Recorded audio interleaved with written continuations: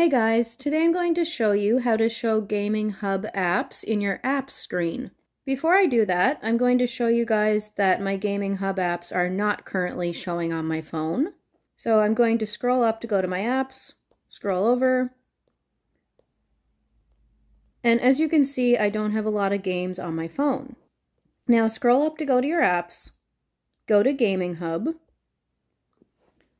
click on the three dots in the top right-hand corner, and then go to Settings.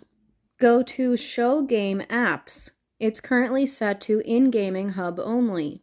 Change it to In Gaming Hub in the Home and Apps screens. To change it, you're simply going to click on the circle to the left.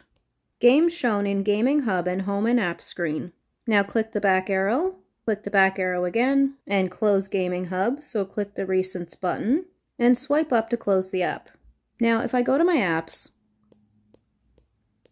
as you can see, there's now a bunch of games in my apps that were not there before. Don't forget to like, share, comment, subscribe, and hit the notification bell so that you don't miss any future videos, and I'll see you in my next video.